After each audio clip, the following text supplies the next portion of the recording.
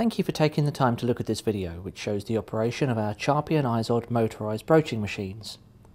Our motorised broaching machine is a self-contained floor-mounted unit, especially designed for cutting Charpy and Izod V and U notches in pre-machined standard 10mm square, sub-size and 0.45 diameter specimens. Two types of machines are available: the fixed speed machine, which has a fixed broaching speed, and the variable speed machine, which has a variable broaching speed. We will now explain the setting up and broaching operation of a 10mm square specimen with a 2mm deep V-notch. Changing the broach keep. Check the broach keep is correct for the broach type being used. For a C-type 2mm V-notch broach, an X broach keep is required.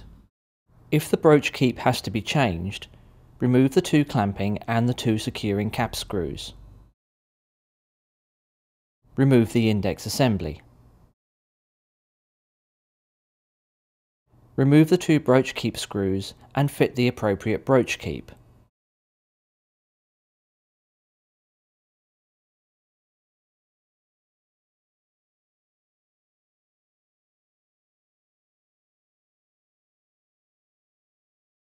Check the broach slides freely through the broach guide.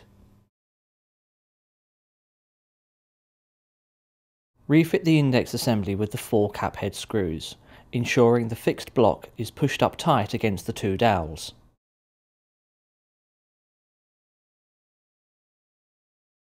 Fitting the broach. With the broach guard closed, depending on the machine, press or turn the up switch to get the machine to the top of its stroke.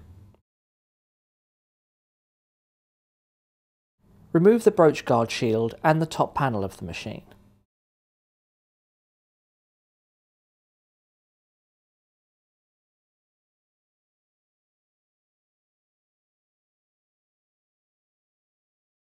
Remove the lock pin, then the broach anchor pin. Feed the broach through the broach guide into the broach anchor and refit the broach anchor pin and lock pin.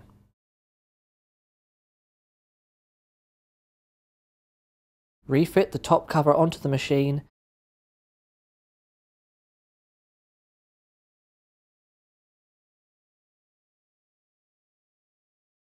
and then the guard shield. Setting the broach axial position. Load a 10mm square specimen into the clamp assembly and move the adjusting screw so the broach V is in the correct axial position for the standard being produced. Secure the adjusting screw in position by tightening the lock nut.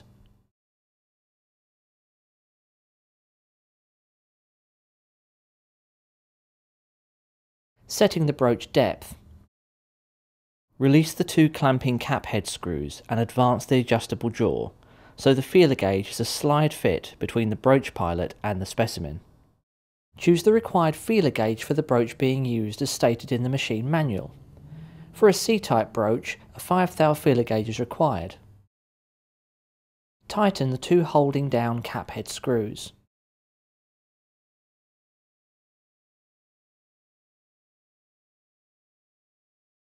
Broaching the specimen. Load the specimen into the clamp assembly, pushing it up against the axial screw face. Clamp the specimen using the handle. Apply cutting oil to the broach teeth and close the guard shield. If using the variable machine, set the cutting speed for the material being broached. Press or turn the down switch to broach the specimen. When the machine has come to rest, open the guard shield and remove the specimen.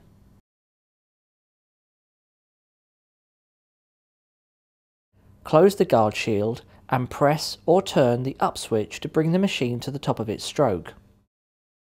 Thoroughly clean the broach of the specimen cuttings using the wire brush supplied, and then clean the clamping area ready for the next specimen.